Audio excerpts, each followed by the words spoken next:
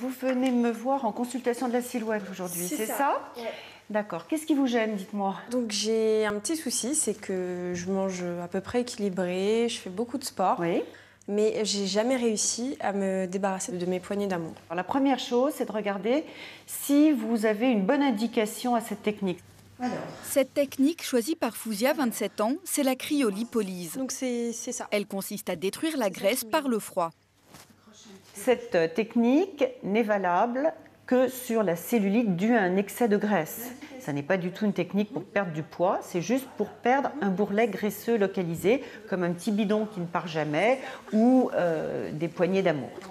Quand je suis en maillot de bain, je vois que ça. Enfin, quand j'ai envie de mettre un petit peu une robe moulante, ça ressort. Donc ouais, c'est un petit peu disgracieux.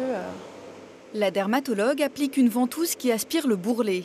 Du froid à 2 degrés est injecté, ce qui va progressivement détruire les cellules adipeuses.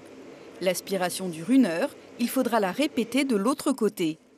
Au total, environ 40% des cellules graisseuses de la zone traitée seraient définitivement détruites.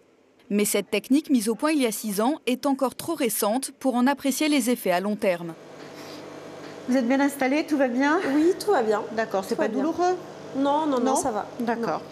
On sent pas vraiment le froid. On sent comme un léger petit picotement, mais vraiment léger. Les résultats ne sont pas immédiats. Ils vont commencer à se voir à la fin du premier mois, quand l'apoptose, c'est-à-dire ce non-renouvellement cellulaire, a eu lieu. Ça va se poursuivre à peu près sur 2 mois. Allez, on vous enlève ça.